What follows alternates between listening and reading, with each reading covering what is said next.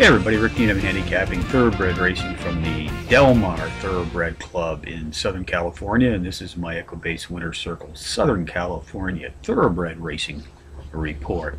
Let's take a look at the featured race 8 this afternoon, folks. 5:30 p.m. Pacific Post Time. This is the Bing Crosby Stakes. Of course, Bing Crosby was influential in building Del Mar.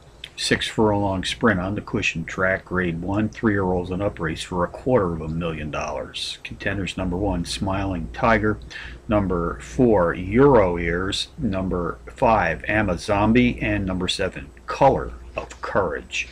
Number 1, Smiling Tiger, has hit the board in 4 of his last 5 starts overall, with a trio of power run wins being embedded in this recent streak of racing consistency.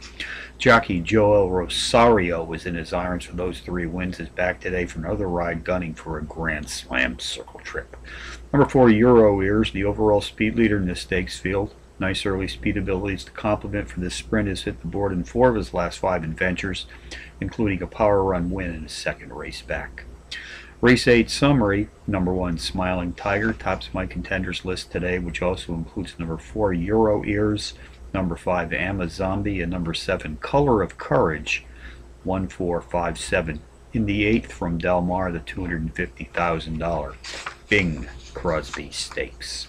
Bonus long shots: Woodbine, race 1, the 4-to-1 shot. Number 2, Sandy Gully, drops in class by 4 units. Decent overall speed for this sprint at today's specialized distance of 7 furlongs on the cushion dirt.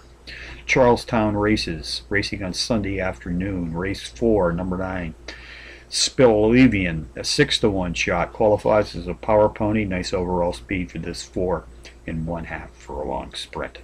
So from Del Mar on a Sunday, as we wrap up another racing week here in Southern California, Rick Needham for the Equibase Winter Circle, reminding you as always to please bet with your head, not over it.